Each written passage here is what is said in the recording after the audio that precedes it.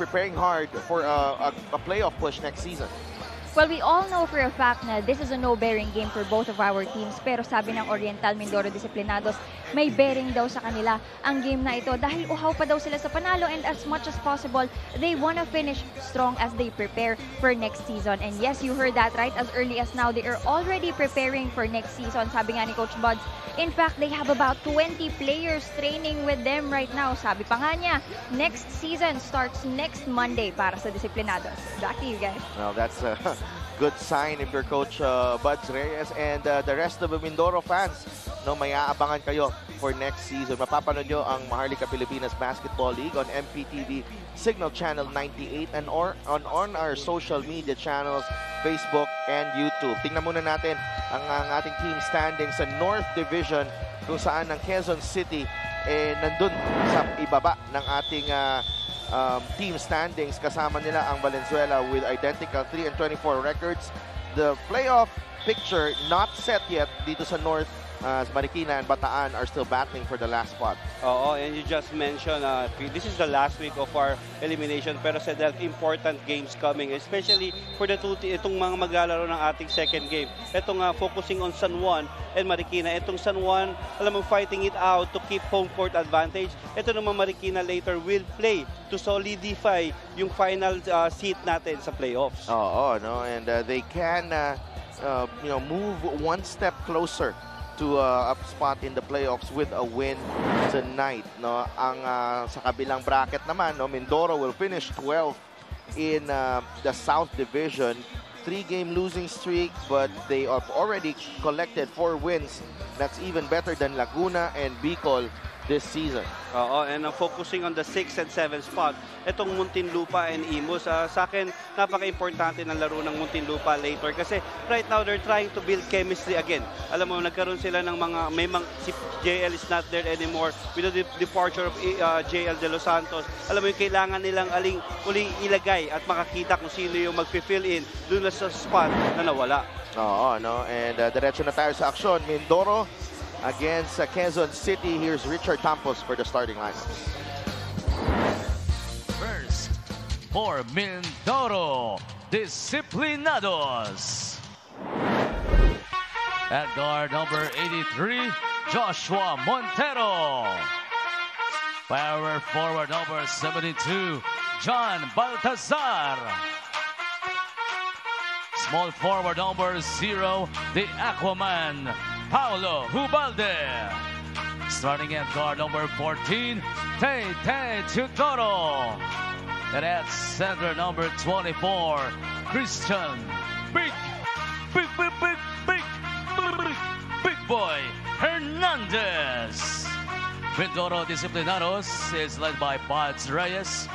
His assistants are Benji Tudoro and John Ray Mapala. Team Manager Justin Dada. Team Owner is Mayor Jennifer Ina Alegre Cruz. Municipality of Pola Oriental, Mindoro. Now the starting for Quezon City, Toda Action V Fresh. That guard number 6, J.M. Berjay. Forward number 13, Errol Soriano. The other forward number 15, Kim Lo. Starting at guard number 17, Kenneth Sumalakay. And at center number 18, Kenji Roman. Quezon City Toda Action V Fresh is led by Egay Mangaraya, assistant coaches Bong Ramos and Mark Luby Bautista. Team coordinator JC Don, assistant team manager Martin Go, team manager. Here's our starting lineups para dito sa Mindoro. It's Tate Chodoro, Joshua Montero, Tristan Hernandez, Paulo Hubalde, who joined the 1,000-point club last week, and John Baltasar. Para naman sa Quezon City, Carl Sumalakay, J.M. Berjay, Kenji Roman, Kim Lo, and Errol Soriano. Ika nga ni Paulo Hubalde, ito yung World Championship ng Mpbl. Actually, dapat Bicol versus Quezon City, pero tapos na yata yun. But we're okay with this one. Coach Louis Gonzalez and Sidel Tubas bringing you the action. Kasama ni Andrea and Bisho. We're live from the Brenzigal Convention Center. Errol Soriano. And Go ahead, Coach. yeah, correct sa Delph. And sa akin talagang with a mission itong dalawang kuponan na naglalaro sa atin first game right now. Kasi yung starters nila, sa akin halos ito na yung strong five nila with Mindoro, sans Rodel Vigan lang. Oo. Kimlo. Intercepted by Tete. Baltasar, balik kay Teodoro. That's a tough layup. And Jeroman collects the rebound. Yan yung mga layup, Coach, na sinasabi mo sa mga player mo na Berjay knocks down at short stab na hanapan mo na lang ng angulo para maboard mo. Exactly. And because every time you have that basketball, alam mo, ikaw yung magpo-position sa sarili mo kung saan ka ba pupunta Oo. Pero kudos pa rin to Tete. Hindi, minsan lang tayo makakita ng kanyang mga ganyang steal Oo. Playing the passing lane. Oo. Oy, akala ni Baltasar, 6-footer itong si Tete Teodoro. Nagpas ang pasa. And 2 points coming from J.M. Berjay, which to me played well in their last game versus the Pasay Voyagers. Ang ganda ng pag-facilitate niya doon sa larong yun. Kenji Roman offline on the jumper. Agawan sa rebound. Lo. Wala. Sumalakay. Yes.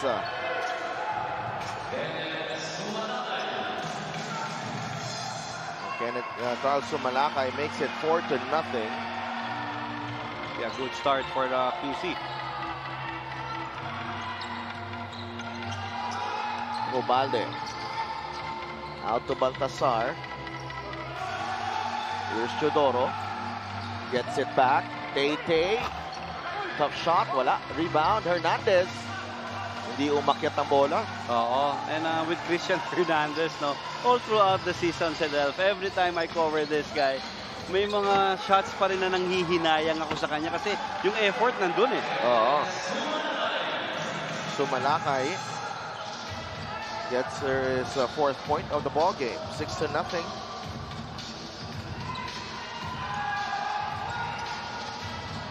Ubalde swings it over. Good pass to Baltasar and Hernandez finally.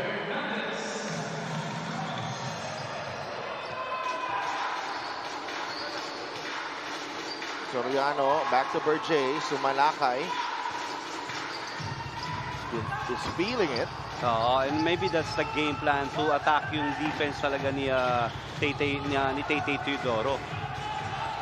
Ubalde. Joshua Montero. Ubalde, jumper, that's good. Yeah, that's too close for Paulo Ubalde.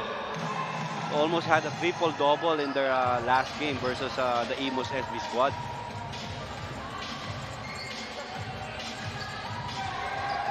Montero comes up with the steal, and he will lay it in for two.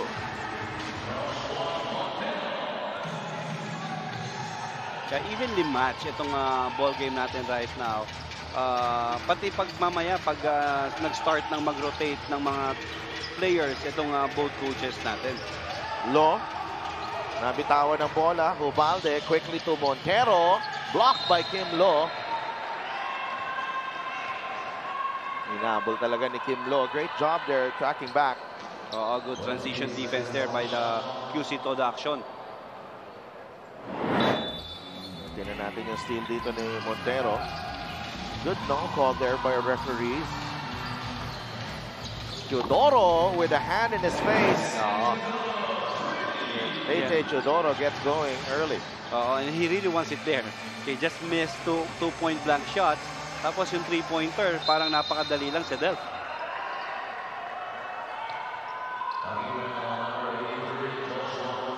So, foul on Joshua Montero. This was the three earlier from Tete Teodoro. Naka-set yung mga paano dito. And malaking challenge to para kay Kimlo being match up against Tete. It's a good matchup though. And ang hirap lang nito, he really cannot go under screen versus Tete. Teodoro, beautiful move. Hindi niya lang natapos. And Baltasar puts it in. And it's an 11-0 run from Mindoro. Oo. Great response. Itong si Baltasar talagang always been a workhorse para sa koponan ni Coach Buds Reyes.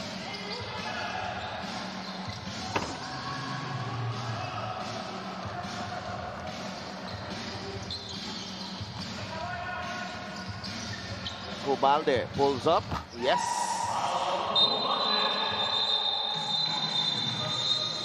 Soriano and Hernandez. Konting kiskisan doon. It was obvious there. And, you know, itong Mindoro was able to get back to the game and had this run dahil masyadong nagmamadali itong QC Todo Action doon sa mga puntos nila. Hindi nila pinagtatrabaho yung defense ng Mindoro. So, let's see what happened with Hernandez and Soriano. Oh, Yun. that's above the shoulder. So, sportsman-like foul. And ang ganda ng reaction naman ni Christian Hernandez doon. Namewang na lang si Del.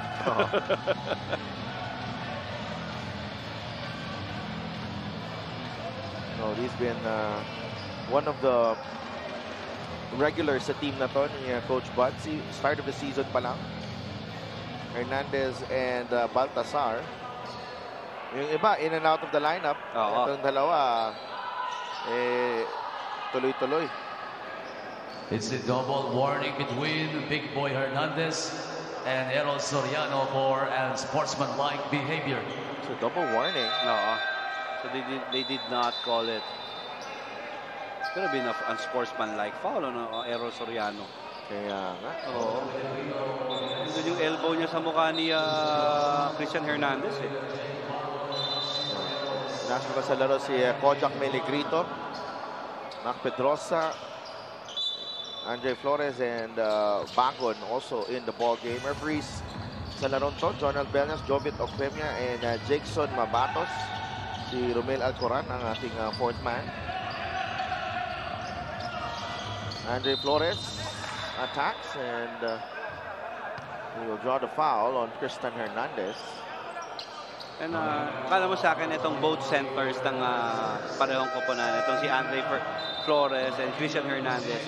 Na-witness natin itong buong season na to, they were able to alam mo yun, ma-solidify yung spot nila dito sa liga natin. Not just with their respective teams. He's Pedrosa.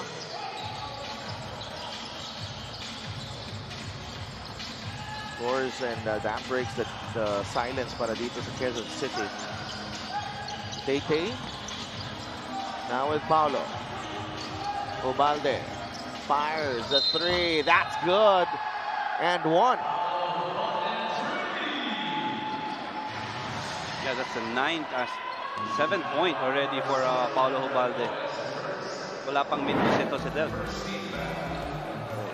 Paulo Ubalde got that shot off the dribble and sumabit si Andre Flores on the closeout. Ubalde at the line as we turn you over to Andrea Endicio. Although they are battling with only a few players right now, ang sabi nga ni Coach Buds Reyes, kayod tayo from the start because they don't want this to be a replay of their game against the Bicol Volcanoes na overconfidence took over their team. So against QC, hindi daw sila papayag na sila ang magpapalamang o maghahabol. Biro nga ni Coach Buds Reyes parang sa texting.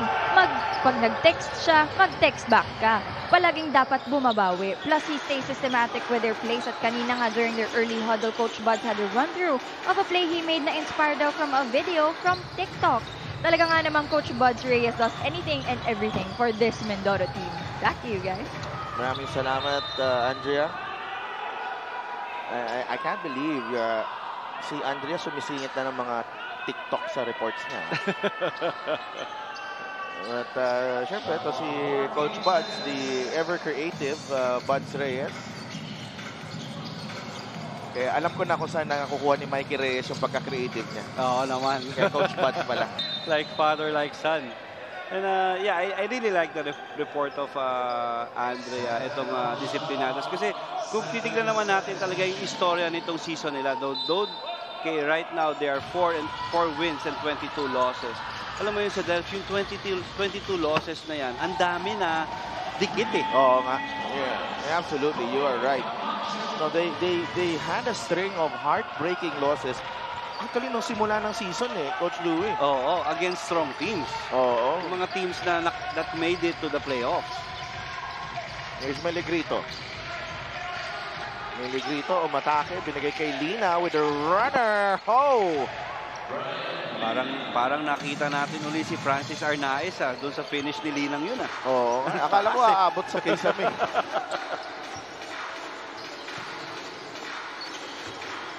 Baltasar got the step on Bagot and he draws the foul.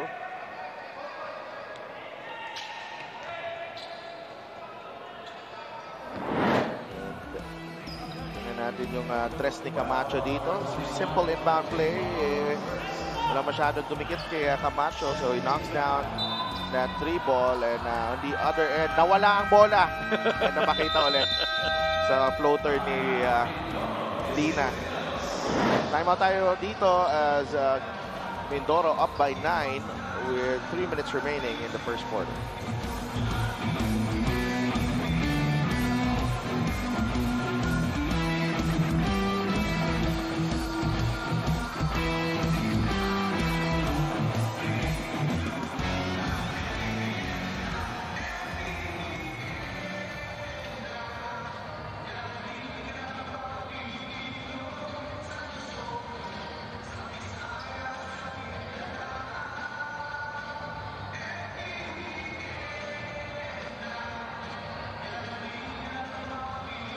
Mindoro still has one more game and another big one against Valenzuela.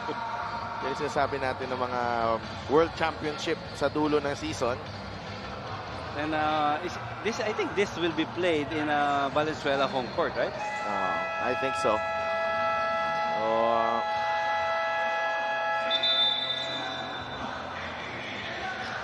9-point lead para sa Disiplinados. And right now, so let's see what Coach Buds drew up in this game. So yung 3-point field goal, itong Mindoro Disiplinados 3 out of 5. Ito namang QC to the action, 0 out of 2. Here's Teodoro back to Hobalde. 1 second in the shot clock. Paulo has to put it up. No. Baltasar, good position on the box out. Tapik na punta kay Meligrito. And you know, that's the first time na coming off inbound plays or timeout na nag-miss itong Mindoro Disiplinados. Nice drive there from Kojak Meligrito to cut the deficit to 7 points. Obalde gets it back from Hernandez. Paulo. Good pass. Oh, what a pass. Paulo Obalde. And big boy Hernandez gets his 4th point. And you know, with that finish of Hernandez, kung babalikan natin, yung pasensya ni Paulo Obalde waiting for the right time to pass that basketball.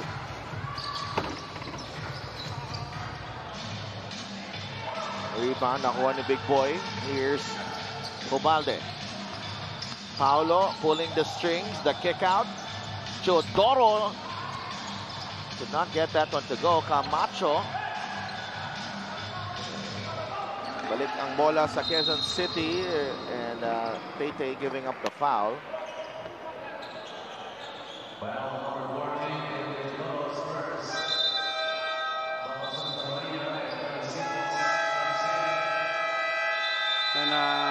Ito nga talagang may importansya talaga yung laro, as both coaches will always take the opportunity to design something and take advantage of opportunity. 21 to 12, minute and 30 remaining in the first period.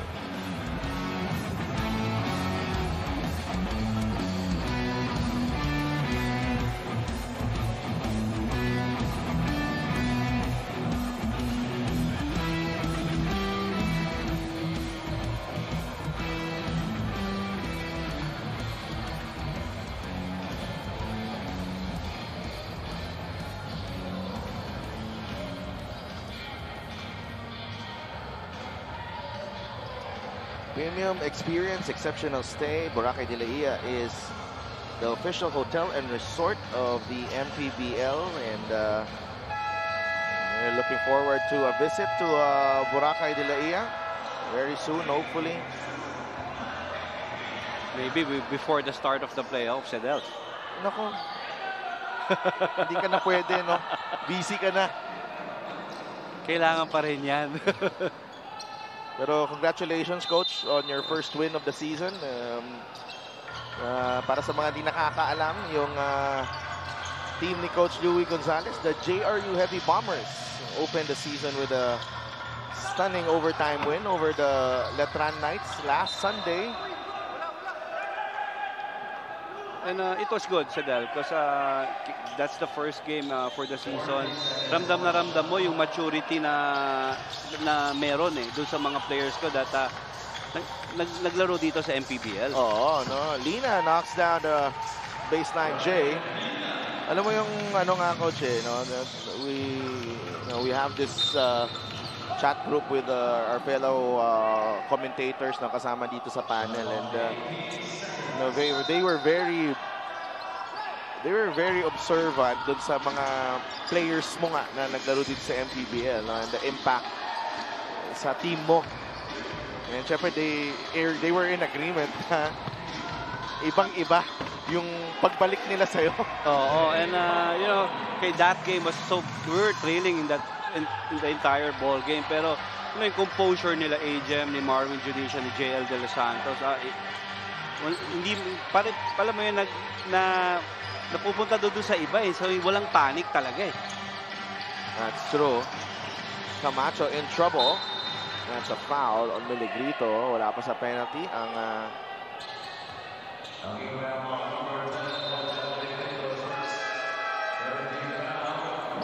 ano natin nangyari dito as Bagot comes up with the steal and challenges the defense of Baltasar. Ubalde. Cross-court pass. Three-pointer is Dada knocks down the three ball. That's the fourth of Mindoro in the quarter. And you know, when you're playing alongside Paulo Ubalde, you just have to lock in because this guy will locate you every time you're open. And that will do it for our first period. The Mindoro Disciplinados, led by the veteran Paulo Ubalde, in command against Quezon City. Toda action. Paulo hitting from beyond the arc, completing the 4-point play. And on the other end, Lina has been impressive coming off the bench. Great pass right here on the two-man game, finding Hernandez underneath. And at the end of one, it's the Mindoro Disciplinados with an 8-point lead.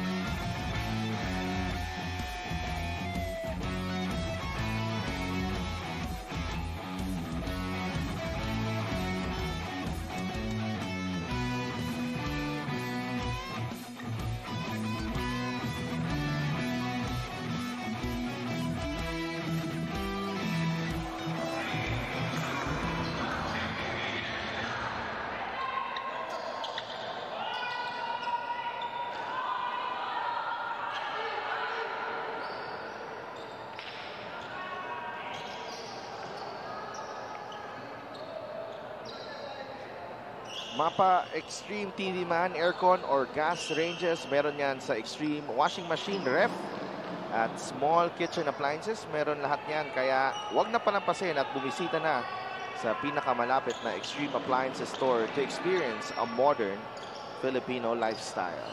Ako, kailangan ko ng TV. Oo. Kasya naman lahat yata yan sa kotse natin si Delph. Oo, kakasira lang ng TV ko eh. Tapos sabi yung tumawag yung technician, "Sir, kailangan na ganito, ganito." "Ganito pala sir ang babayaran mo." Sabi ko, "Sige, sa inyo na yan." Better just replace, no? Sa inyo na yung TV ko.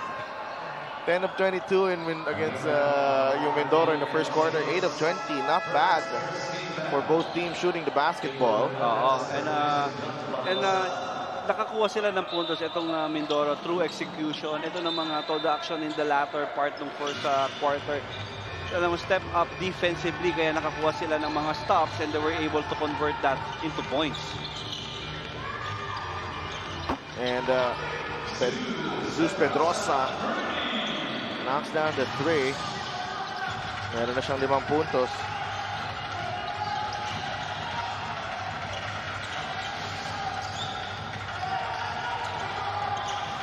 Ken Osicos, Babab Santa Maria in the ball game.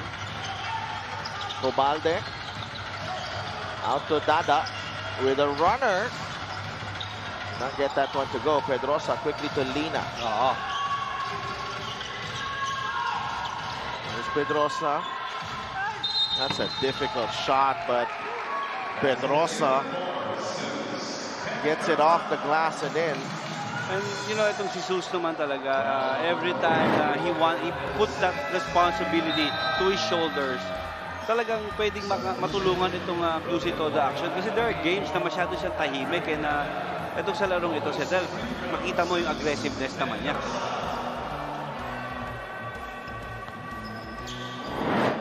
And Pedrosa looking to complete the 3-point play. He does. Yeah, 8-point already for Jesus Pedrosa.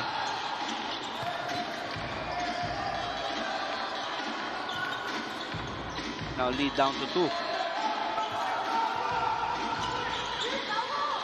That's 6 straight points actually for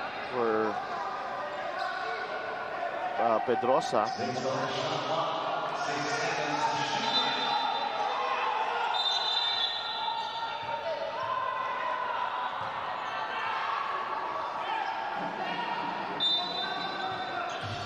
Enriquez and Osicos right there. Cobalde.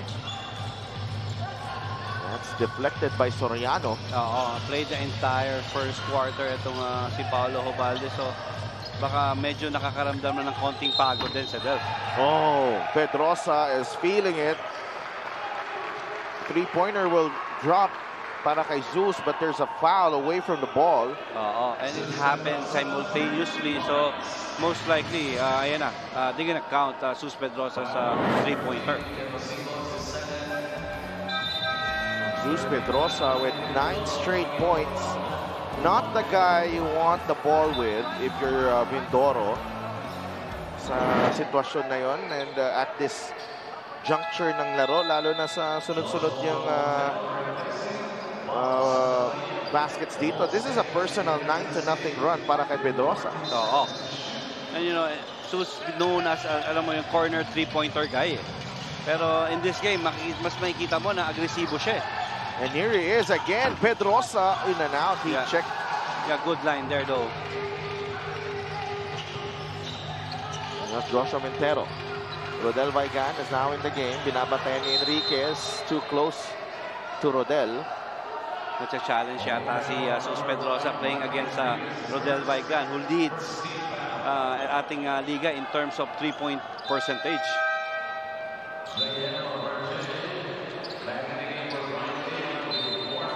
Kulang lang talaga sa material sa personnel si Delph, no? Oo. Pero yung consistency ng players nandun eh. In comparison with other teams. Montero had to improvise there, draws the foul.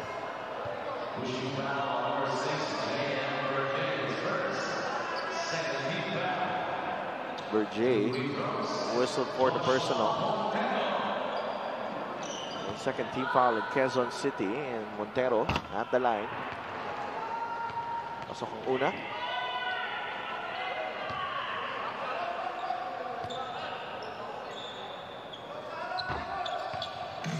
Yeah, 2 for 2 there for Montero. Both teams are shooting well sa larong ito. Itong Mindoro shooting at 41%.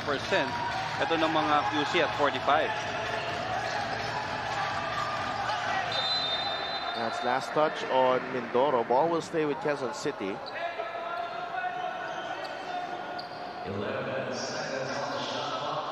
Evenly match up talaga. So expect na sa akin talagang this game will go down the wire, Adel. Oo. Pedrosa has missed his last 2 attempts. Another foul underneath.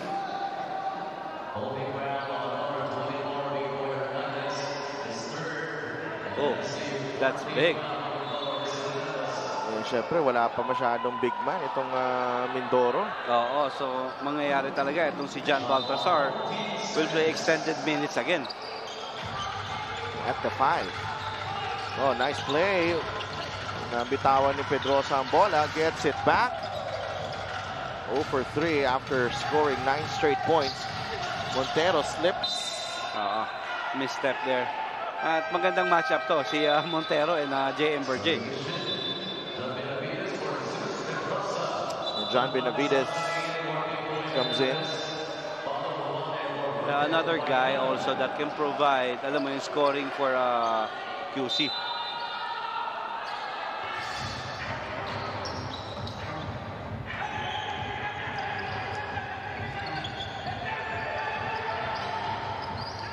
Benji Roman. Soriano, free throw line jumper. He'll get the shooter's bounce. Second leading scorer na for Team QC in their last game versus the Voyagers. Itong si Errol Soriano. Osicos drives baseline. Naagaw ni Benavides. Teodoro giving up the foul and Mindoro now in the penalty. Medyo challenging sa kanila yung combination ng 5 ni Coach Egay Macaraya right now sa Delphi. Bata itong pinasok ni Coach Egay. So expect na every time they get stops, they're gonna run. And maganda yung intensity sa depensa. Itong limang ni Coach Egay. Kasi kung yung pace ng Mindoro ang ilalaro nila, makakapitalize ni Tay Teodoro and Hubalde from their experience yung sitwasyon. So might as well na i-challenge mo na lang naman sila na kaya pa bang sumabay nito sa takbuhan. And Quezon City outscoring Mindoro 13-2 dito sa ating second quarter. Now they have a 3-point lead. Kanya-kanyang run talaga no?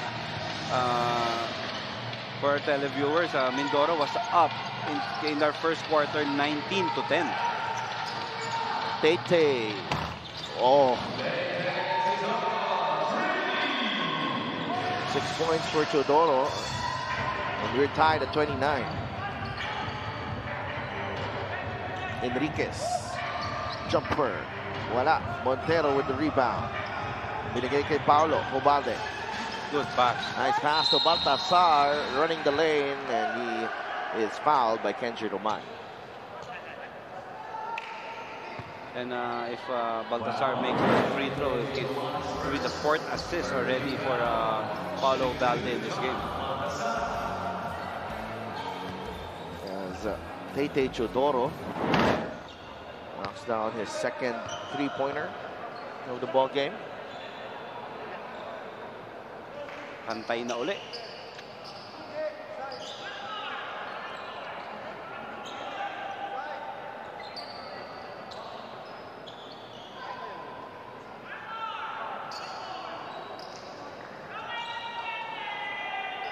One more free throw coming up para kay John Baltasar.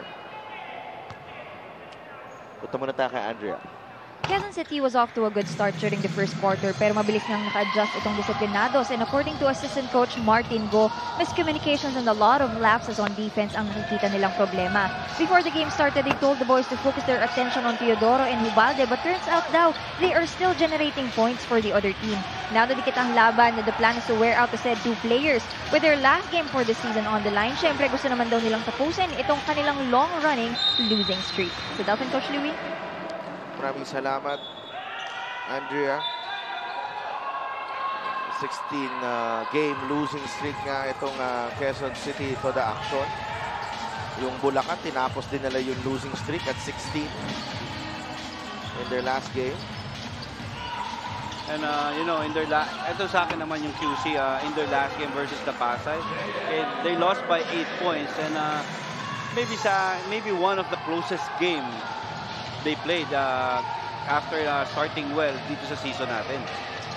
Well, ang nakikita ko dito sa QC, unti-unti nga nilang unti nga sila nagbabuy-in dito sa kay Coach Egay Macaraya, Coach Louie, no? And, you know, yun nga, no, sasabi niya, no, he doesn't have that much talent in his team, but you know, you gotta like yung willingness at yung commitment nitong mga players niya. Teodoro, wala, rebound ni Errol Soriano. 31-30, Enriquez. Oh, nice pass to Kenji Roman for 2. Alam mo yun, ang ganda na ng grit nila every time they play.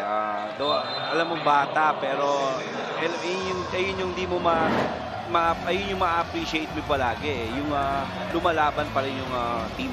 Oh, no. Nice pass there on the roller. Roman from Enriquez. Quezon City with a 3-point lead.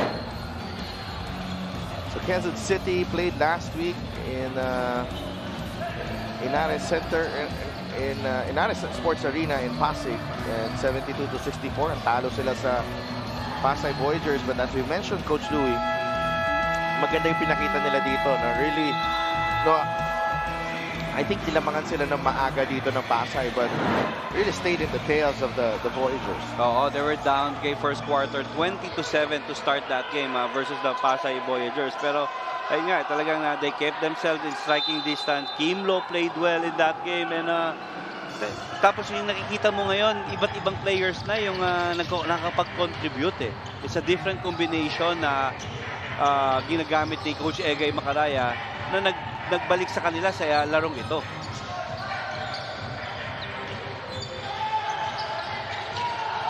Teodoro.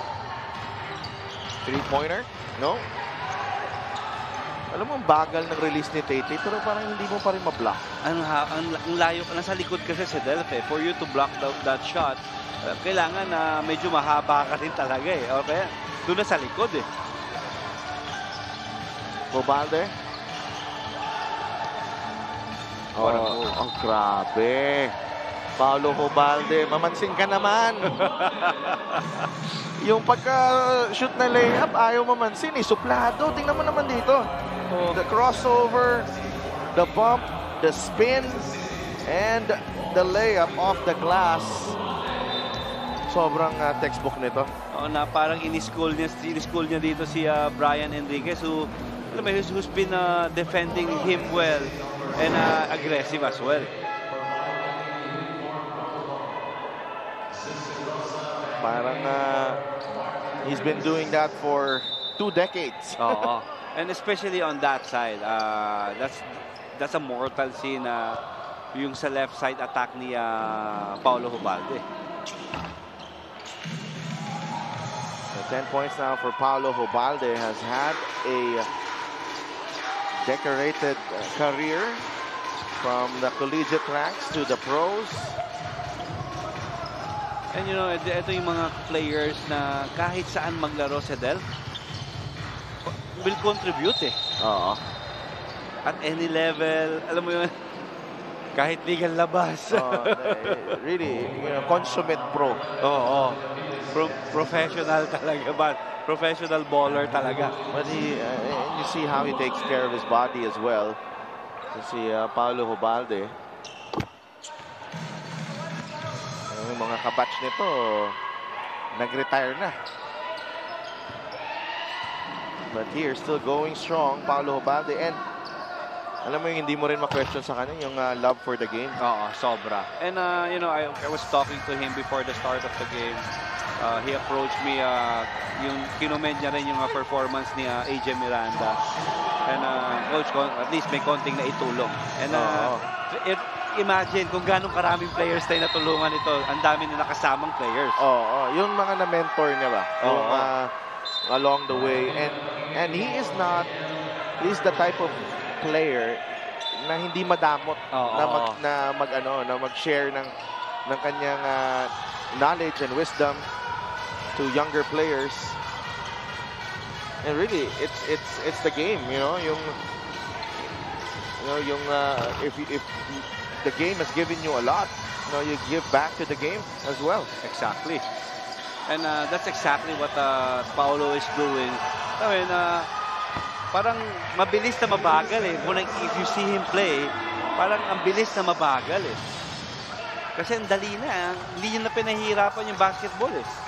Which to me, ito yung pinakamagandang basketball. Yung simple. Well, the game has really slowed down for him.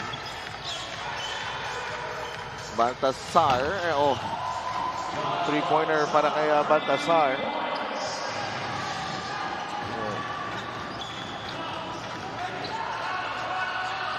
Pedrosa. 5 assists now for Paulo. Let's see if he gets his 6th, the extra pass from Teodoro. Corner 3 doesn't drop. Siguro itong si Coach Buds just hoping na kay John Baltasar can stay and hold. Itong talagang kailangan niya i-cover dahil foul trouble itong si Christian Hernandez. John Baltasar contributing in other ways. Firing that 3. And then naman si Zeus Pedrosa has stayed hot in this ball game. Meron na siyang 14 points. But Quezon City is down by 3.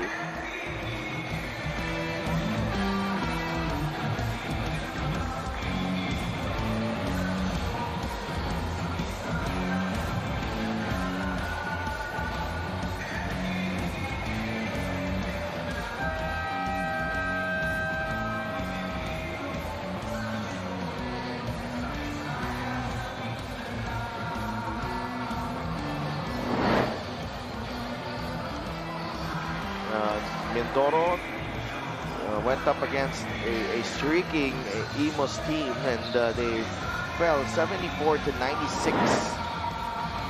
As in that game, they were winning in the first quarter. After that second quarter onslaught by Imos, 32 to 9, led by KG Caneleta. And galang na itong si KG really is playing well right now for the SB squad. Ganda na pinapakita ng Imos. Parang kinakabahan ako sa mga kalaban nila sa playoffs. Even with that number 7 seed, hindi ka nakakasigurado with Imos. And playoff time, that's where the big boys comes out. Alam mo yun, yung itinatawid na lang yan yung elimination eh. Ball goes back to Mindoro. Great defensive possession there for the Disciplinados. Montero. Tete will wait for Paulo Hubalde. I'm gonna like that all 4 players already touched that basketball for the Disciplinados. Staying disciplined. Ken Osicos serving his options. Baltasar will get the easy 2. And it's all about spacing, Sedel. Ayun yung naging attack nitong Mindoro in that last sequence.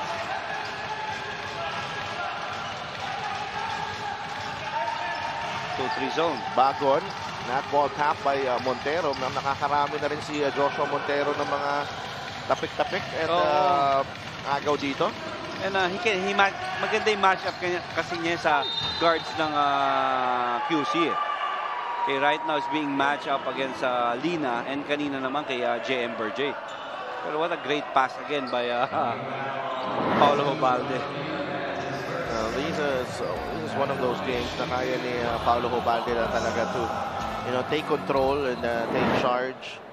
And Baltasar misses on the free throw. Parang naglalaro lang ng chess si Paulo dito, putting everyone right pieces doon sa kanilang deadly spots. Putting them in the best position where they can contribute. May 9 points na si John Baltasar. 42-36. Mindoro has restored order. So Malakay, no good. Kuha ni Tay Teodoro ang rebound. And you're gonna like if Tay Teodoro is jumping high for that rebound. Obalde, iningi ang pick. Reviewing his options, probing. Inside to Baltasar, natapik ni Pedrosa, recovered by Osicos. 5 seconds. Back to Hobalde for 3. Not get the bounce. Great box out there from Lina. Pedrosa saw Teodoro. And ball will stay with Quezon City with 11 seconds remaining in the half. So let's see.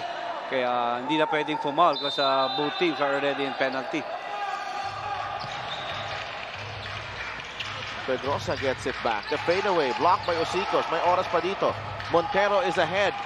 Montero drops it off to Osicos. That's a turnover. A good find there, sayang. Wasted opportunity for the Disciplinados.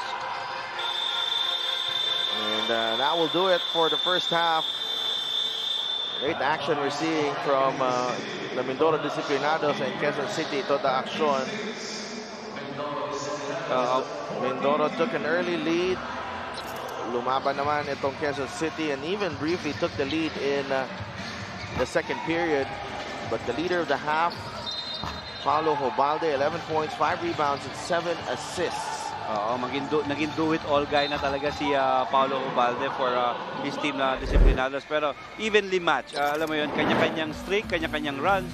Anong nangyari dito sa ating first half? Itong laban itong Mindoro and Quezon City.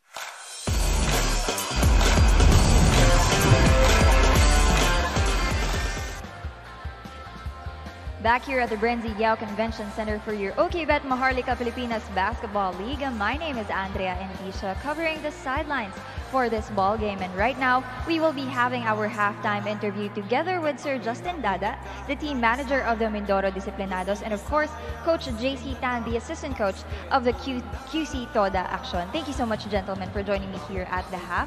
Unahin ko na muna si Sir Justin. Sir Justin, nabanggit sa akin kanina ni Coach Buds na next season starts next Monday for the Disciplinados. Is there any reason kung bakit ganun po kayo kaaga mag-prepare for next season? Sinabi lang ni Coach Buds kay Mayora is gusto niya maganda na yung team for next season.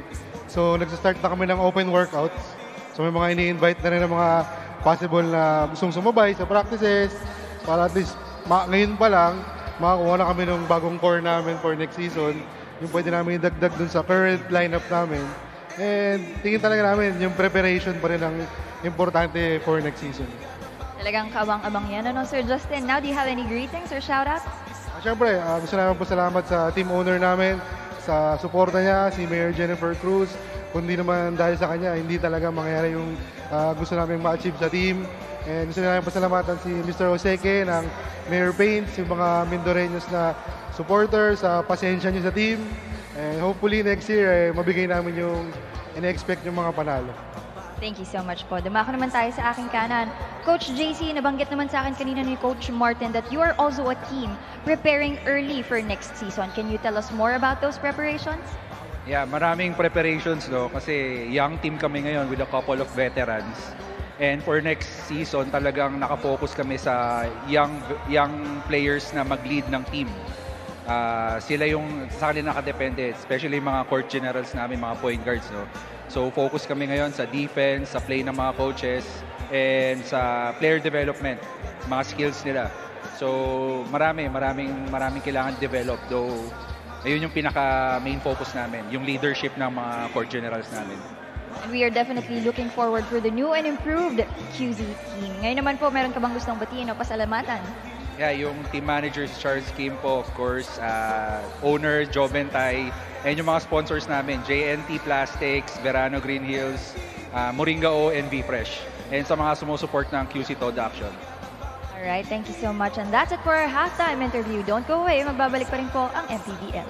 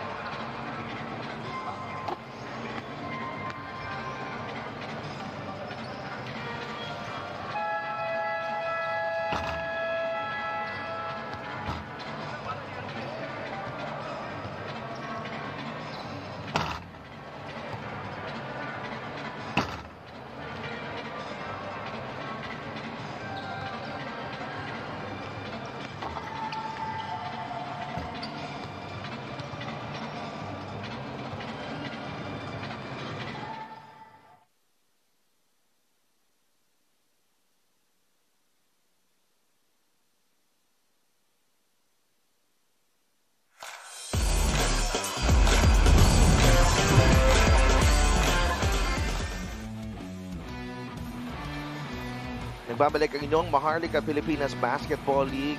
Final week ng ating regular season dito sa Brenzy Giao Convention Center. And the start of the ball game was a hot one para dito sa Mindoro Disciplinados.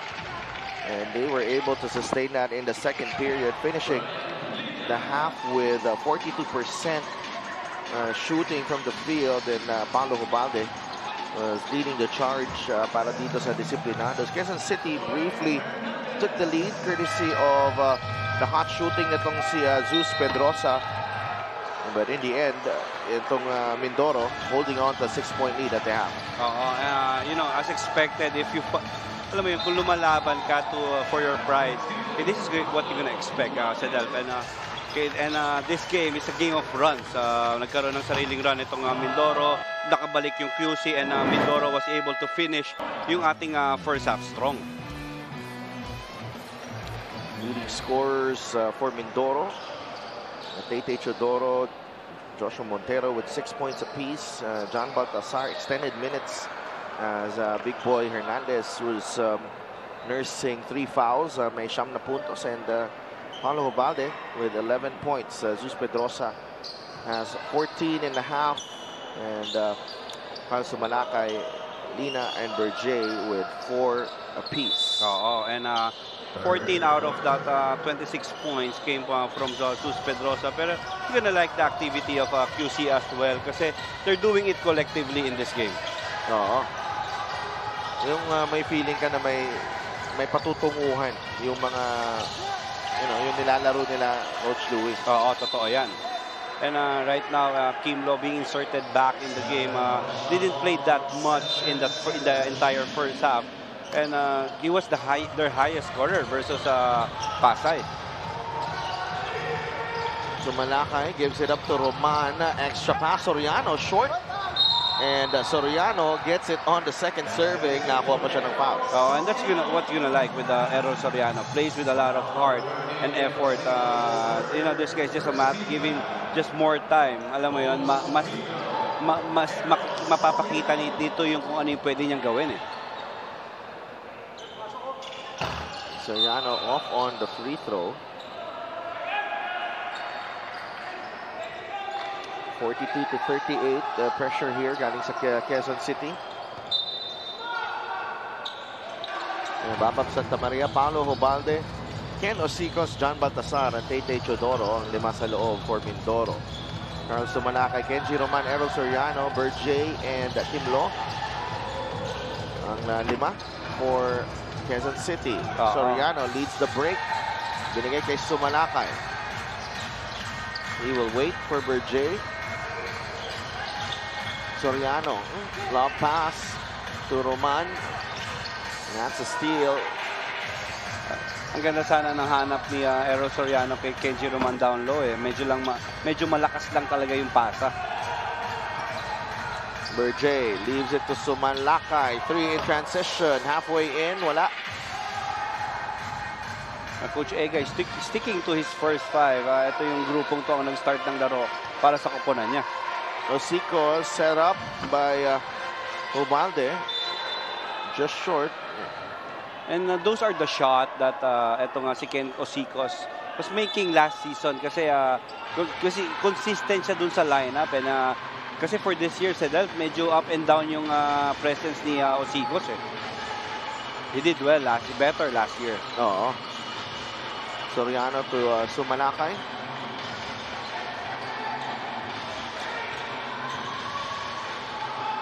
And Sumalakay leans in for that runner off the glass. And that's the way to attack that zone being used by Mindoro. You need to be aggressive attacking that basket kasi pag naging passive ka dyan, most of the time mauubusan talaga kayo ng oras eh. Mindoro 0 for 2 so far here in the half from beyond the arc. JM Berjay, down low to Soriano. Sorry, miss again for Errol. Alam mo yung effort dito sa taong to, hindi nawawala eh. Ceiling down low, automatic talaga.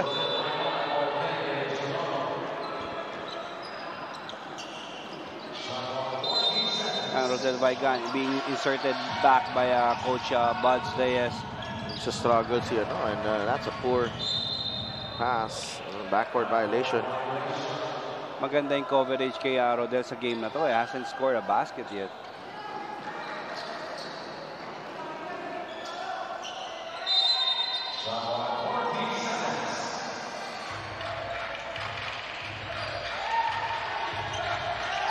Ubalde. Binigay kay Baltasar. 5 on the shot clock. Babap. Crossover ni Babap. Santa Maria spins and misses. Ganda ng move. Natapik kay Baltasar for 3. Wala pa rin. Battle underneath and Big Boy Hernandez forcing the out of bounds. And that's what you're gonna like with for Christian Hernandez. Marami talaga siya nakukuha sa ganyan eh. And marami rin siya madalas namimintis sa ganyan. Yung effort niya talaga eh. Naagaw ni Roman. Binigay kay Sumalakay. Baltasar challenging him. No good. J.M. Berge on the stick back. No. And Mindoro able to come up with a stop there. Oo, alam mo yun, a lot of point-blank misses kaya for the QC team in this quarter.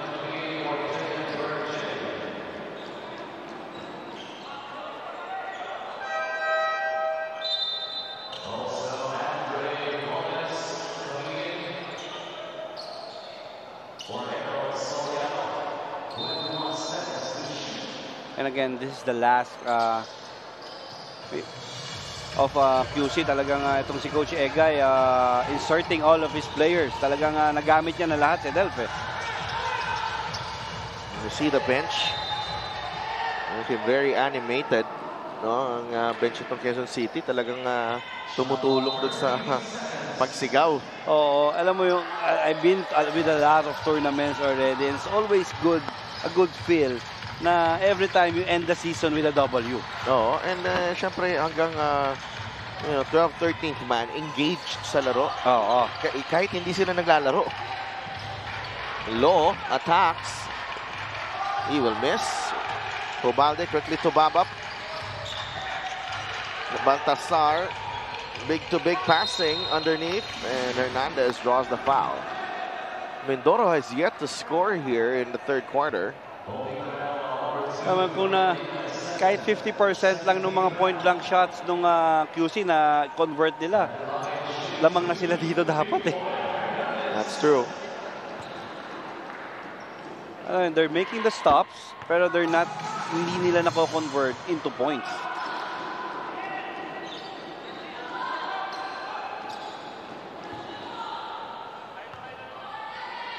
And 5 points and 6 boards. 43 to 40.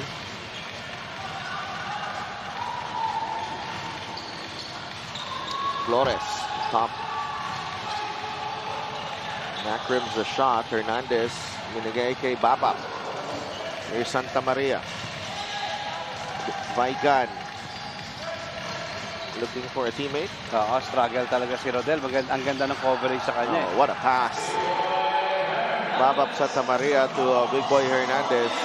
Great setup there. Si Babap, coach, JRU din galing to eh. Sino kaya ang kasabay niya? Medyo matagal na yan. And para alam ko, taga Mandaluyong to eh. Flores inside. Almost a walk there. Great defense there as always by John Baltasar. Ubalde. Wala na talaga. Skip pass nito si Lo. Wala na siyang choice. Wala na choice kundi talaga hawakan na lang. Norin natin ang exceptional pass of the game brought to you by Boracay de la Ia, the official hotel and resort of the Mpbl. Santa Maria to Hernandez. Tatlo ang na-attract na depensa ni Babap Santa Maria. May konting tulong pa galing kay Lina. May header pa si Delphi. Oo. Alam mo yung header na yan. Syempre. Mga jargon na hindi mawawala sa utak ko. Pero imagine, yung kahit na every time I watch football, I've been with a European school for a long time, diba, sa Delft. Alam mo yung pag pinapanood ko sila, yung mag-header, i-header yung malakas na kick. Parang baliwala eh. Actually, masakit siya. Masakit siya. Kaya bilib ako sa mga players talaga.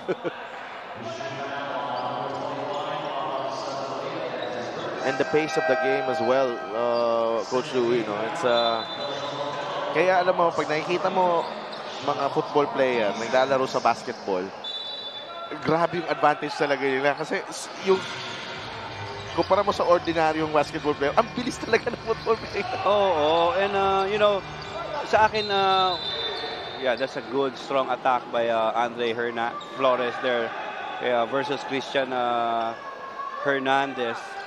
That's maaga na naman. Apat na? Oo.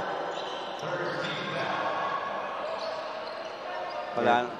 Susuotin na ni John Baltasar yung responsibilidad. Maniwala ka. They were hoping na aabot nga itong tatlong foul ni Hernandez up until the fourth. But we're midway through this third quarter. And going back to what we're talking about, no, and actually I myself experienced na kung galing talaga sa football yung foundation ng player ko papunta sa basketball, you know, passing will not be an issue because they're so used to it. Oo. Alam mo yung passing and spacing, automatic eh. No, hindi talaga pwede yun na magsulo ka dun. Here's Ubalde putting the move on Pedrosa. Kojak. Strong hands from Miligrito. Lina, back to Miligrito. Kontra-tempo si Kojak and he scores. +1. And finally, a point-blank basket made for the Toda Action team. Slow-mo dito si Kojak eh. Oh! Yeah, may konting tulong pa coming from Errol Soriano, sealing down low. Itong si Christian Hernandez. Wala na, hindi na makakakilo si Christian doon to challenge that shot kasi alam niya, 4 na fouls na siya. Kojak Miligrito, the former Letran Knight, was part of that team in the late 2000s. Sabayan nila RJ Hazul, Dino Daa, sino pa ba? Si John Paul Alcaraz. Oo. Alam mo yun, and yung laro ni Kojak, hindi na alam mo yun, that's age, pero yung aggressiveness niya, yung gigil niya sa paglalaro, stays eh. Oo, walang pinagbago.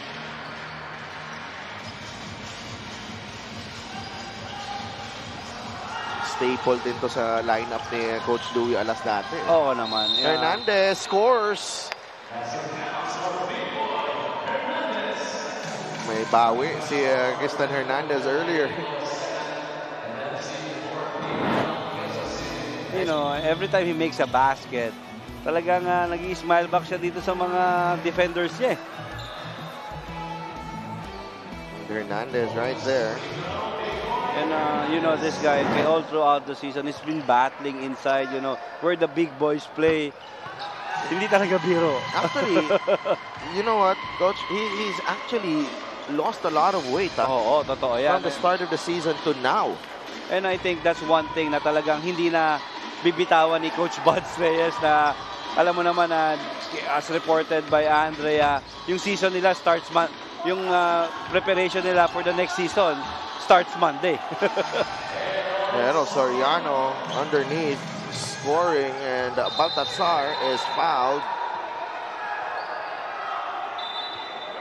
He is claiming, Kojak is claiming na hindi nahawakan. Yeah, will Coach Egay challenge this? Are they gonna review that? Yeah, because it was definitely he's gonna ask for that one because it was 1 white shirt versus 4 blue shirts.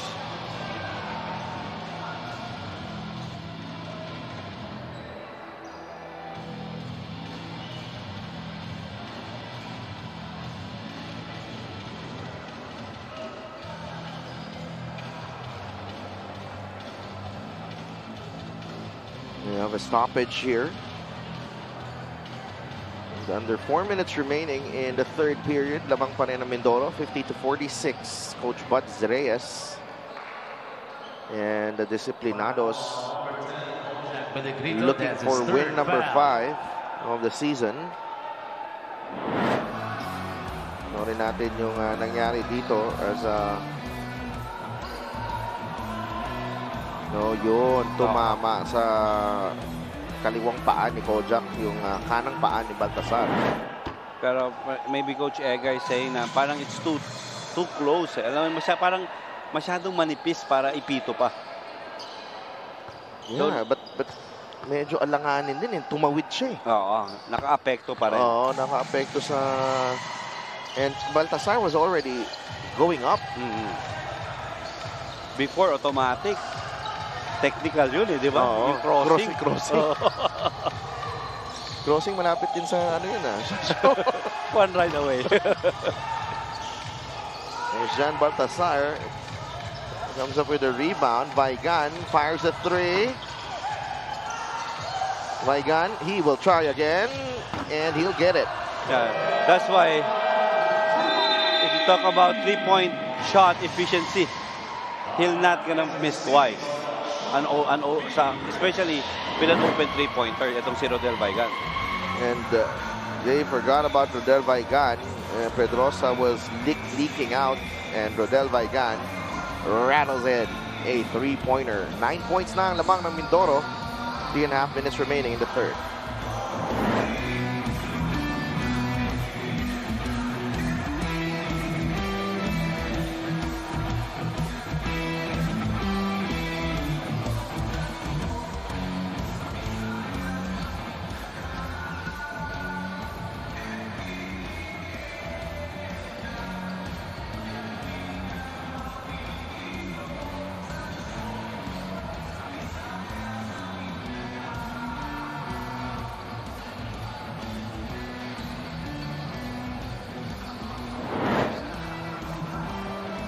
Rodel Vaigan, third quarter man para dito sa Mindoro, had 15 points, including 11 in the third canto against Imus. And it's been consistent all throughout the season for Coach Buds Reyes. Made an impact itong si Rodel Vaigan on his first year dito sa Mpbl, pero sa akin si Del, itong season na to sa akin ang pinaka-consistent niya.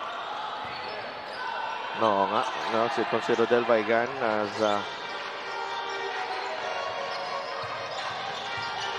Pedrosa, Melegrito offline. It's Paulo Hobalde with another rebound. Already has 9. 13 points, 9 rebounds, and 7 assists. Closing in on a triple-double. So si Paulo. Montero, reverse, wala. Rebound. Napunta kay Soriano. Steal by Baltasar. Extra pass to Osicos. Nagpas. And Baltasar cleans it up. 13 points now para kay John Baltasar. 13 points with 11 rebounds. Talagang, alam mo, magiging mahaba yung laro niya dahil nga sa foul trouble. Ito nga si Christian Hernandez. Pareho teams nasa penalty na, and Kojak Melegrito draws the foul. Watch this play from Baltasar. Had the right idea, Coach Louie, pero hindi siya nag-give up doon after the miss from Osicos. Yan, goes for the ball, automatic, making sure that yung possession, kung may pagkakataon na nandun pa rin siya sa sitwasyon, itong si John Baltasar.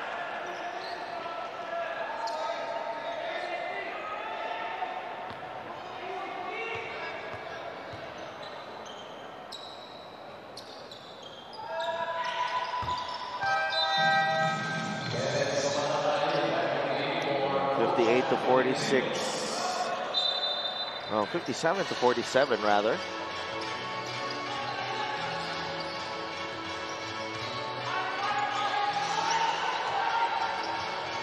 Here's Obalde. Baltasar trying to make plays for Osicos. Ito yung aspect ng laro ni John Baltasar na ini-explore niya sa game na to. And this is what you're gonna like. Kung papaano, alam mo yun, na inayos ni Coach Buds yung chemistry. And look at the turnovers. Sa akin, 9 for the Disciplinados, 11 for the QC. Kaya sa Delph, maganda, may quality yung laro eh. Alam mo yun, nagtutulungan sila sa both mentors. Knowing Coach Egay, knowing Coach Buds, talagang pinipreach nito yung teamwork tsaka ball movement eh. Paulo Hobade gets a breather. Binalik si Tete Chodoro. Sumalaka yata line. Good on the first. 7 points now. 7 points.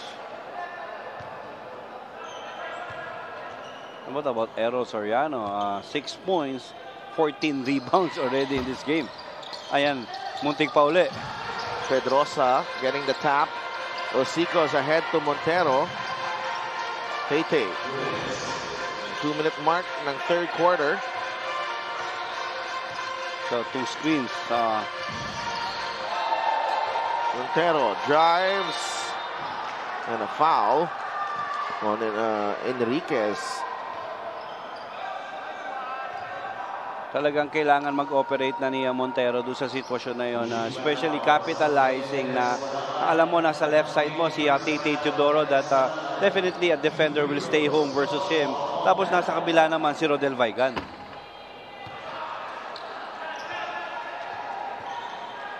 Ito ang unang free throw ni Montero.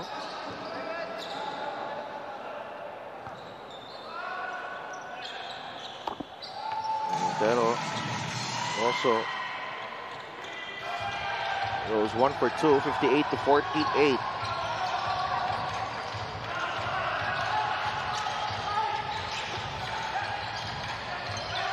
That's off Baltasar.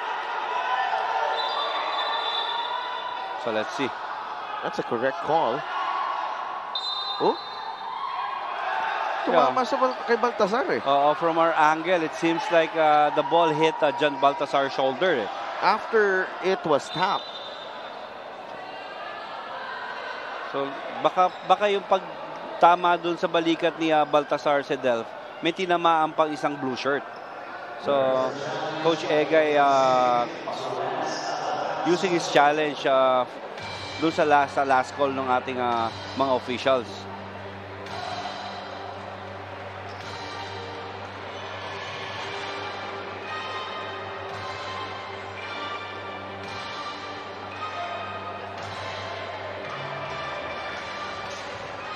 And Coach Egay issues the coach's challenge.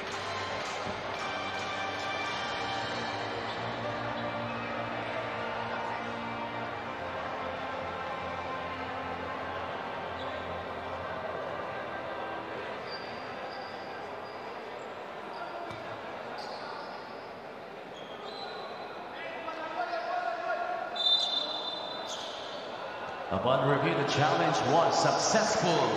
Challenge successful. Actually, he didn't need to make the challenge.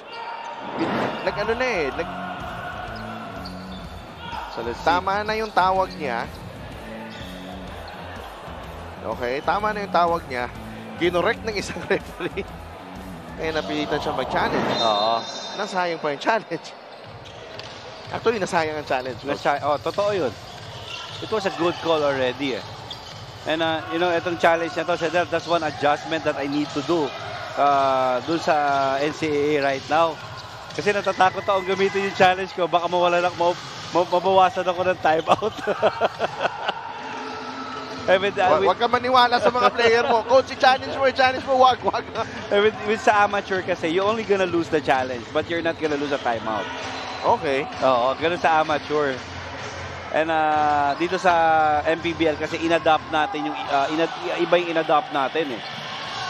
Soriano finishes. Not a good idea there by Montero. Ganda ng tapos dito ni Errol Soriano. Had to stay strong.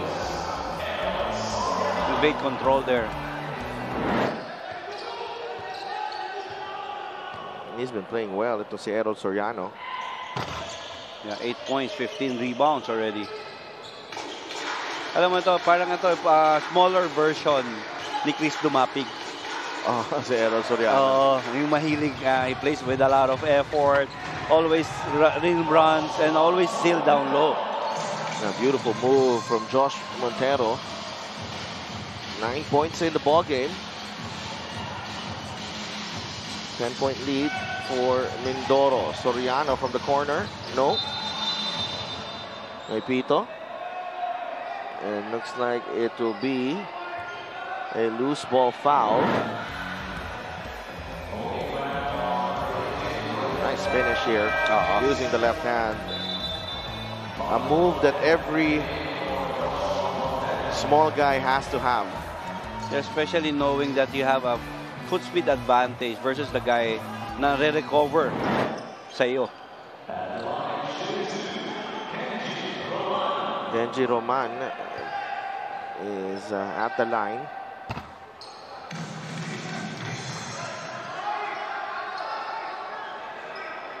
Yeah, third point. Pero kompleto, no? 3 points, 5 rebounds, and 3 assists already for Kenji Roman.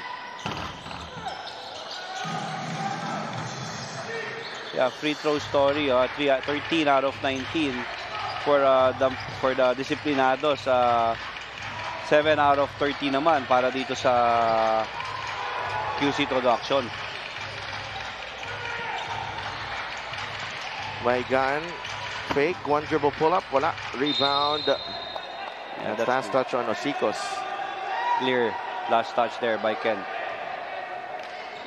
So 10.9 seconds to end the half. So let's see. It is a high-scoring ball game, Sedel. No, by their standards, actually. Enriquez. Umatake. The fadeaway. Wala. Teodoro has time. Tete fires. No. Baigan. Wala rin. And you know, if Tete made that shot, sigurado ako medyo makakarinig yung player that missed on that last sequence. Kasi pang last shot na yun eh. Oo, parang minadali pa eh. Oo, naging 3 possession pa. John Baltasar, double-double tonight. 13 points, 12 rebounds, and 3 assists. Para kay John Baltasar, extended minutes due to the foul trouble na kay Tristan Hernandez. And he's helped Mindoro build an 8-point advantage heading into the fourth quarter.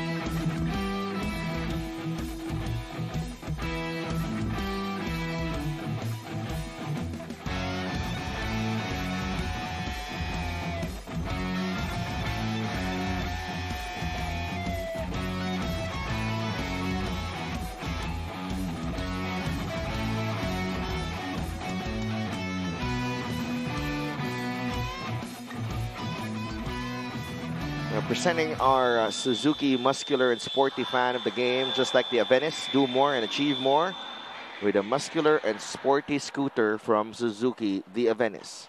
Oras na para magmotor. Fourth quarter tayo dito sa Brenzi Giao Convention Center, Mindoro against Quezon City. Na mga Mindoro, 8 points and they will have possession to start the final quarter. Again, they're blitzing now. Itong si Paulo Hernandez. Paulo Balde because he is really doing a lot for the Disciplinados. Binilik muna si Joshua Montero dito. So, Osicos, Montero, Ubalde, Teodoro, and Baltasar. Quarter scoring. Mindoro 24-16 in the first. Gumawi yung QC, 20-18. And in the third, 18-16. Although Itong Quezon City, maganda yung simula nila nung third quarter na yun, ha? Oo. Kaya they were able to keep the game close. Ito nga yung titignan mo yung start ng third quarter, ang dami nila kasi si Delft na miss shot sa point blank. Oo.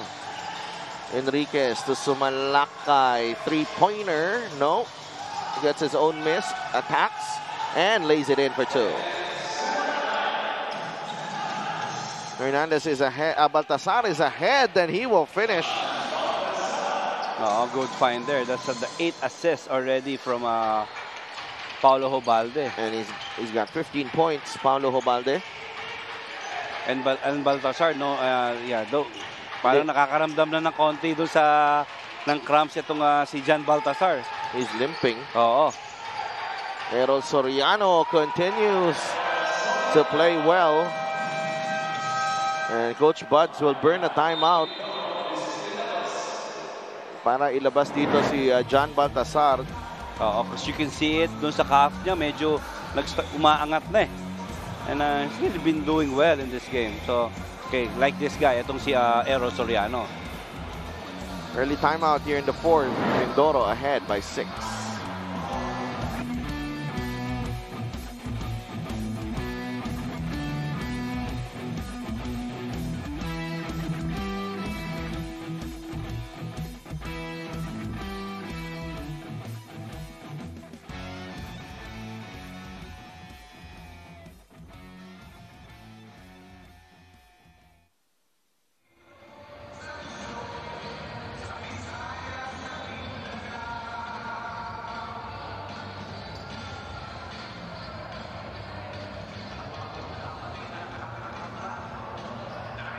Back inside the Brengyao Convention Center for this Mpbl Tuesday matchup between the Mindoro Disciplinados and Quezon City Toda Acción.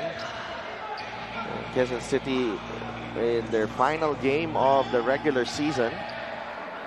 Mpbl officials here, Emer Oreta on the left and Commissioner Kenneth Dorembes, Security Chief Rudy Distrito as well.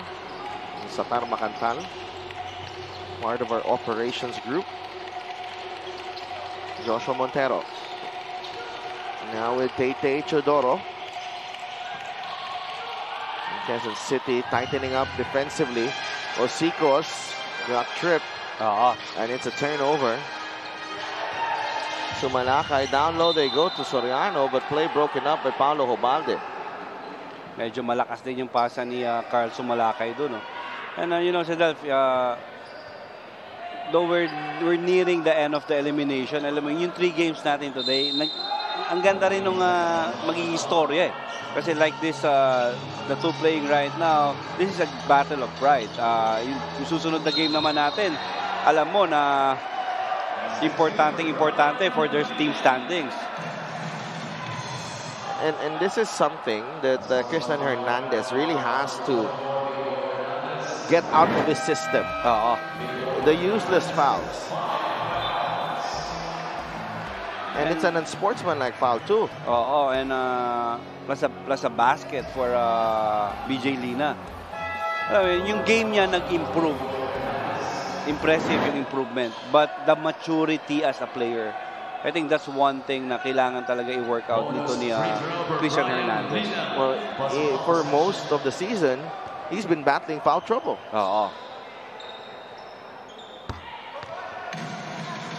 And yung opportunity na you're in foul trouble, mas nawawala ka opportunity mag-contribute sa team mo Totoo yan. And especially with the trust that's being given to him by Coach Buds Reyes, baka pag sa ibang kupunan siya maglaro, hindi niya makuha yung ganyang kahabang playing time.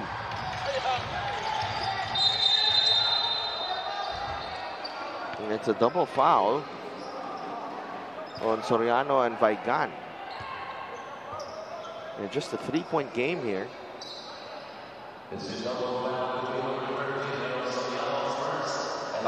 And as early, that's the second team foul for Mindoro.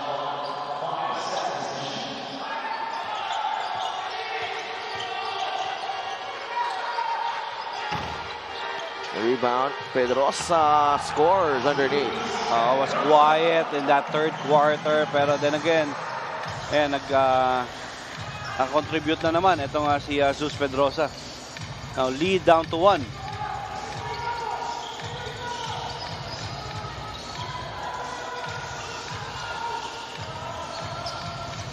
Ubalde. 5 on the shot clock. Paulo. Stop and pop. Yes, sir. And you know what you're gonna like in that move by Paulo Ubalde was before the shot, yung konting push kay Errol Soriano to create that separation for that made jumper. So Malakay, wala. Rebound. Napunta kay Paulo. Here's Ubalde on the move. Vaigan fires a 3. Yes!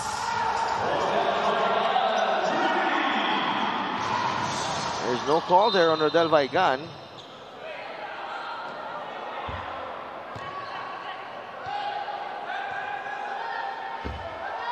So let's see what happened there. That happened right in front of our game officials here.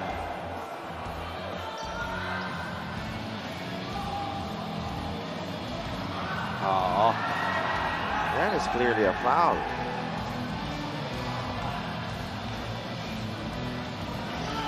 Hindi man tumama sa katawan ni Rodel Vaigan. Tumama naman sa kamay niya. Yung alam mo yun, napakailaman pa rin yung cylinder. Kasi madalas ang tinitignan natin dyan yung paa eh. Diba? So, alam mo yung parte pa rin ng cylinder niya. Yung kamay ni Sumalakay there. But the ball was already inbounded, so hindi mo na ma-challenge yun.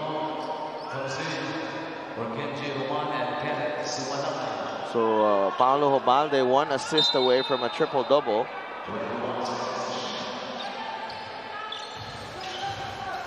Lina gets into the lane and pulls up.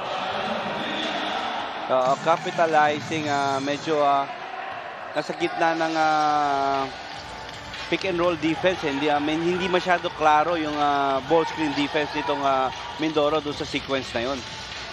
Montero lost it to Lo. Lina. Lo. Nabatayan ni Montero. Soriano.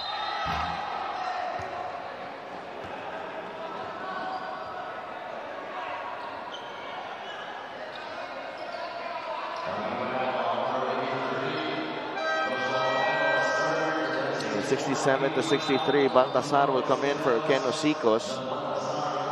Disciplinados, no choice really but to play with itong lineup na maliit. Hernandez already fouled out. And foul right there on Montero.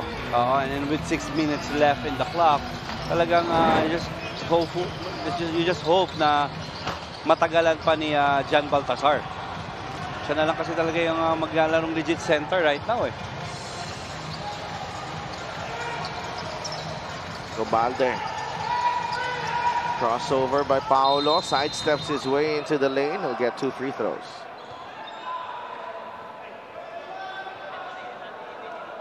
And you know, you don't give him that much space to operate.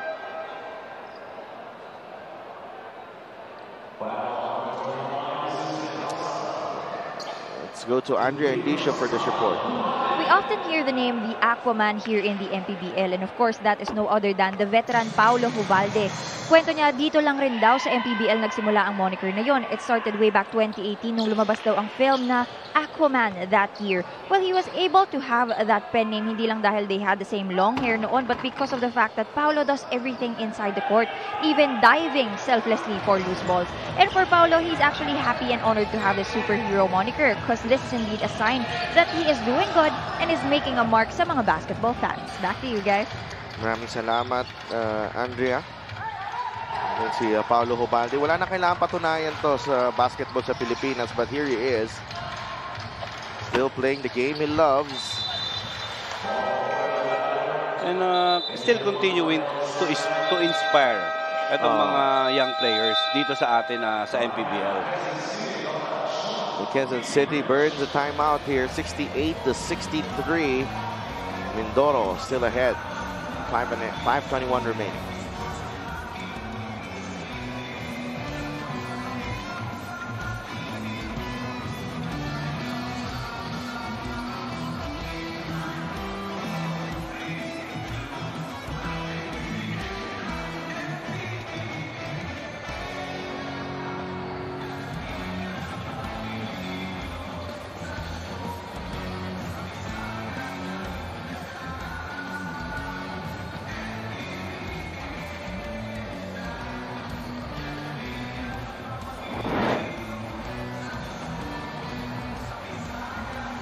Soriano, 12 points in the second half against Pasay. And they're really working hard in this ball game as he will try to lift itong Quezon City to the action to a win to close out the season. Already with a double-double, 10 points, 7 boards. And for more on Aero, let's go to Andrew Engisha. Errol Soriano had a rough start with Quezon City this season at nung tinanong ko siya about this, his reason was nagulat daw kasi siya sa amount of minutes na binibigay sa kanya dito sa QC. Ngayon niya lang daw kasi naranasan na mabigyan ng ganitong klase ng playing time here in the Mpbl at syempre, he can't stay in shock for a long time kaya naman kinuha daw niya lahat ng kanyang kumpiyansa from that kind of trust na pinapakita sa kanya and now he is contributing well for his team. Sa katunayan nga niyan, Errol suffered from a hamstring injury sa first quarter ng game nila against Bataan but ended up being the key player for their team that game. And yes, you guessed it right, guys. Hindi pa rin siya magaling right now but still chooses to give his best for QC. Back to you, guys. Maraming salamat, Andrea, for that report. And si Errol Soriano, you know, that's what happens when you get opportunities like that. That's a charge. And I was about to say that along the way, along the season, there are games that he has to be sit out because of that hamstring injury. And si Del, alam naman natin, ako as coach, isa yan sa mga injury na kinakatakutan ko kasi medyo matagal yung healing niyan eh. And pag akala mo okay na, ang problema, bumabalik eh.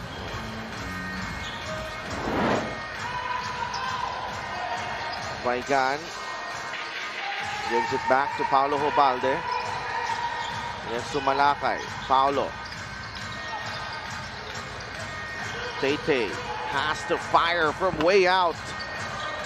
Baltasar with a rebound. Baba for 3. No. Yeah, Jan Baltasar still not yet done in this game.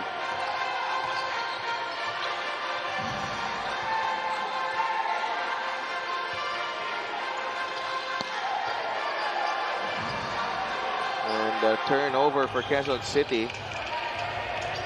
Ubalde. What a shot there. Pero unable to finish.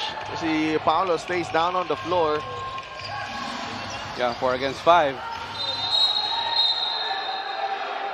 And a foul will go against Baigan. And itong Mindoro already in a penalty. So that means 2 free throws for Carl Sumalakay.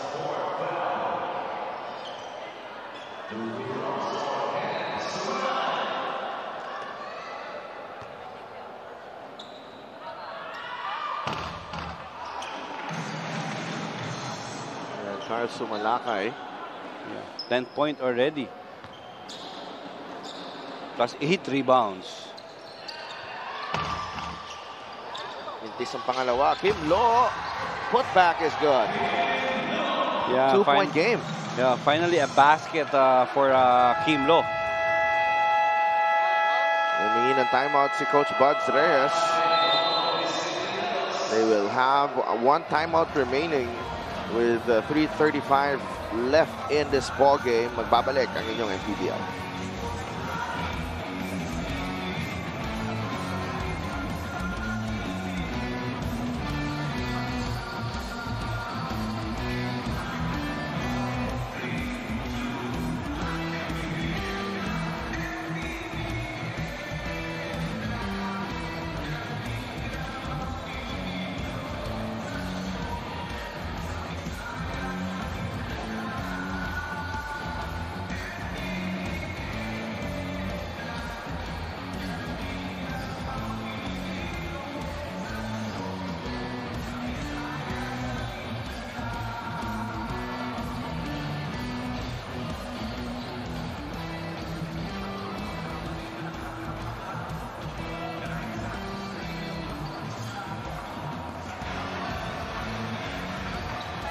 Muntinlupa will be in action later on. Nakita nyo kanina sila John Amores on your screens. And GJ Ilagan as well. Medyo maaga sila dito, Coach Louie. Oo, and again, say, as a player, kung alam mong importante yung laro, as much as possible, ang gusto mo, makasettle down na ikaw agad eh. Ako, minsan, jump ball na dadating. Late eh. Just in the nick of time. Obalde, 1 assist short of a triple-double here. Paulo for 3. Yes. Yeah, that's big. That's a big-time basket coming from Paulo Obalde off the timeout nitong Disiplinados. Turnover for Quezon City. What a pass to Santa Maria. Unable to score though. Ayaw pa dagdagan ni Paulo yung assist niya, pero gusto pa dagdagan ni John Baltasar yung kanyang production sa larong ito. Double-double naman itong tinatrabaho ni Baltasar as Pedrosa knocks down the 3. 73-69. Mindoro not out of the woods yet. Paulo drives and scores. Sabi ni Paulo, sige, ako na lang. Dire-diretso na to. And I mean, matching his numbers in their last game versus Imus. Pero dinagdagan niya na in terms of points. Because in that game, almost triple-double. Flirted with triple-double also Sedelski. 20 points, 10 rebounds, and 9 assists. He's got 21 now. Paulo Obalde, and he can add to that tally here.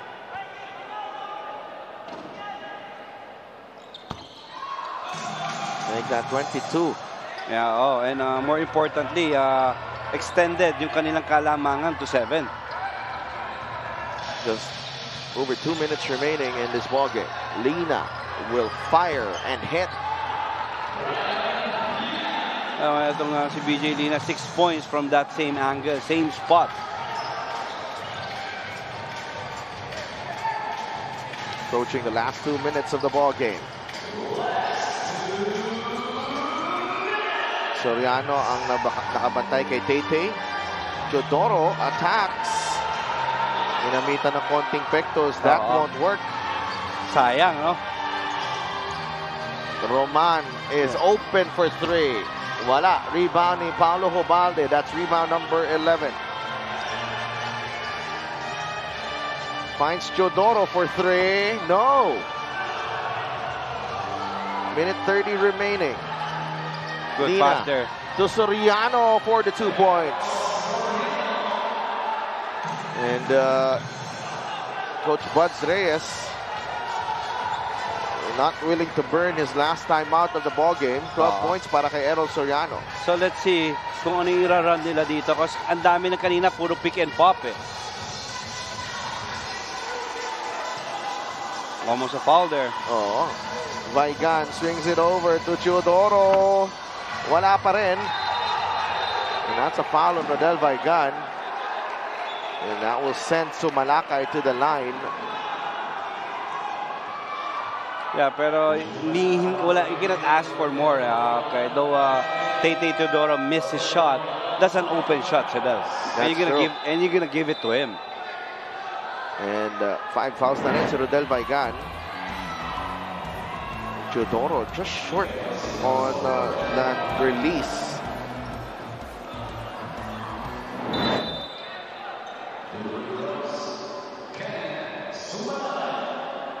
So important free throws for Sumalakay.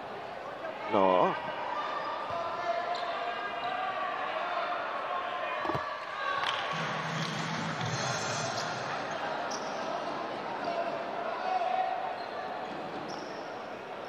Double-double also for this guy. Oo. Ganda rin yung pinapakita ni Carl Sumalakay off the bench. 2 for 2. So 1-point lead para sa Mindoro Disciplinados. That's their last time out of the ball game as well. And 62 seconds remaining in this ball game. We'll be right back.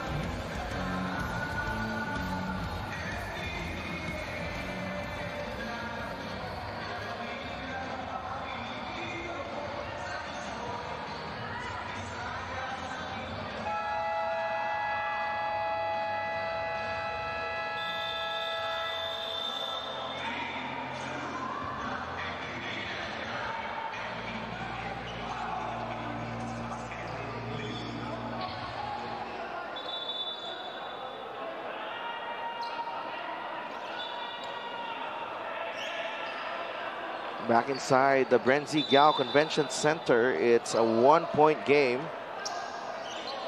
Mindoro with the lead, and they will have the possession. Paulo Hobalde working on a triple-double. 9 assists para kay Paulo, so he's 1 short. Has 11 rebounds and 22 points as well. Teodoro fires. And that wasn't the shot that you wanted, Coach Louie. You wanted to get a high percentage look. And actually, they've been doing that etong entire second half. Setting up etong si Tay Teodoro sa maraming elevator screens. Here's Sumalakay. Yeah, 7 on the clock. That's a double dribble.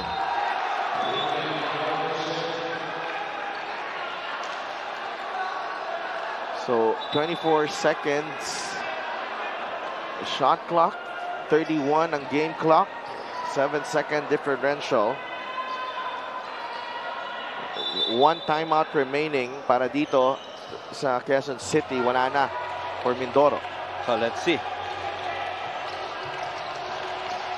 Meron pang matitirang oras, Sedel. Hobalde makes his move, puts it up. And Paulo Hobalde taking charge. Para dito sa Mindoro Disciplinados. And you know, in performance ni Paulo Hobalde in this game. So that what can you ask for? Turns up the Jets. May konting bangga. And the veteran Smarts right there. And you know, almost played the entire ball game. 36 minutes inside, alam mo yan, contributed 24 points, 11 rebounds, and 9 assists. And Paulo Hobalde has put itong Mindoro on his back. Itong si Coach Egay calling is the last timeout. So let's see kung ano yung gagawin ni Coach Egay Macaraya. And mahirap kasi ito dahil are going for a 3 or going for a quick 2, knowing na wala ng timeout yung kalaban mo, so hindi na magkakaroon ng lull. So if mag-quick 2 sila, they have to give up the foul immediately. Ganun yung mangyayari. So kung ang instruction mo dyan, tuloy-tuloy na. Now, if mag-miss, if you make it, this is what we're gonna do. So let's see kung ano yung dinesign ni Coach Egay here. Hindi ako magugulat if siguro may setup din para kay Kenji Roman dito. Or kay Zeus Pedrosa. And a foul on Paulo. 11 seconds remaining. They have to secure the rebound here if you're Mindoro. Kasi pag imimintis ni Lina ang pangalawa, and they still have a chance. So dito mo kailangan si Christian Hernandez sana. John Baltazar is there, pero iba pa rin pag meron kang mas malaki. Lalo na nandyan si Kenji Roman. So both teams already in penalty. Both teams, no more timeouts left. So tingnan natin kung paano nila ipifinish to. And they give up the foul on Paulo Hobalde. 78-77. And put Hobalde to the test here. A lot of time left.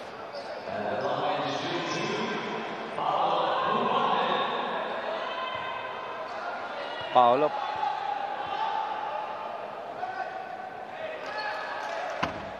Oh, misses the first. Paolo Hobalde. Yeah, it's 6 out of 10 already from the foul line. Actually, Mindoro missing 18 free throws in this ball game.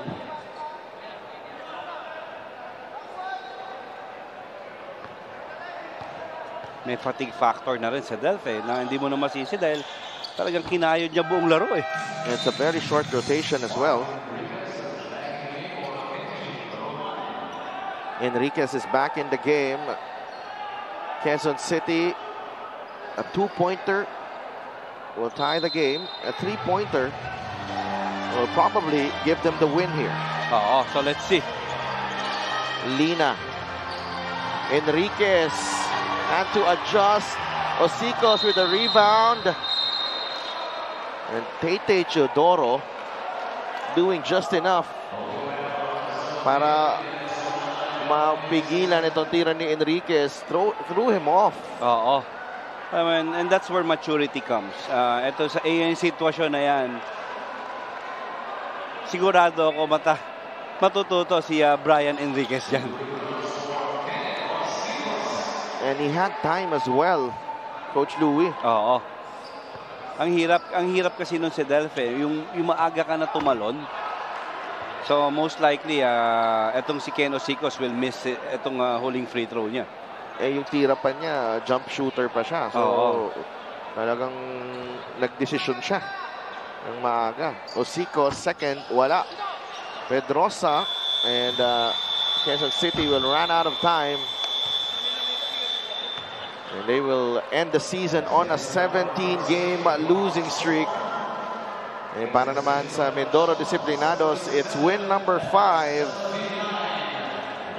as they escape with a 79-77 victory over the Quezon City Production V Fresh. And alam mo yung big leap already for the Mindoro Disciplinados in this compared into their last season, and still not yet done. Meron pa silang isang game. It's gonna be a good game also versus the Valenzuela Shore Homes.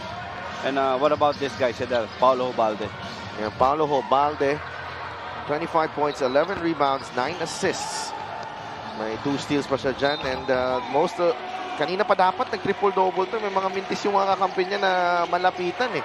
And alam mo yun, ang hinanap niya pa mga best shooters niya eh.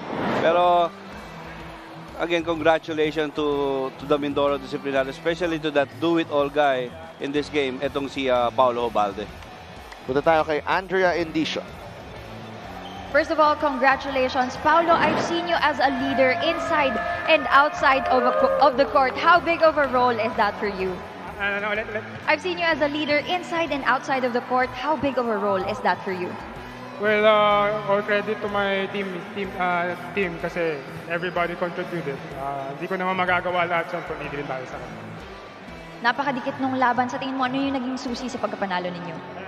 Napakadikit nung laban. Sa tingin mo, ano yung naging susi sa pagkapanalo ninyo? Siguro yung chemistry namin as a team. May mga late nights, usap kami. I think nakatulong yun sa game namin ngayon. Kasi we've been going hard for the last couple of months, so maybe it's due for a win. All right, Paulo, you deserve this. Do you have any greetings or shoutouts? Una-una na, papasalamat ako kay Lord sa bigay na panalo sa amin. At kay Mayora, Ina Alegre, shoutout sa iyo. Ang mga teammates ko, kay Coach Buds, thank you dahil sa tiwala na binibigay mo, Coach. Isang karangalan yun. Tapos ang mga sponsor namin, Manila Kingpin, ang Demigod, Sprinto Family, Morales Family, Ubalde Family. Shoutout sa pinsan ko, si Kojak. Lahat sila, Andre, mga bratitas namin, mga Arbison family, shoutout sa inyo, Moods, Ashmer, yun, thank you Lord. Sa asawa ko, thank you for all the support, lagi ka nandyan para sa akin. Thank you so much. Once again, that is Paulo Hubalde, our best player of the game, who just gave us an almost triple-double performance. Back to you guys. Maraming salamat, Andrea. And congratulations kay Paulo Hubalde for that almost triple-double performance against the Quezon City. Tapos na po ang coverage namin dito. And for my partner, Coach Louie Gonzalez, Sportstar reporter Andrea Indicio, ito po si Dav Tupa saying goodbye for now. Ito ang MPBL, ang Liga ng Bawat Pilipino.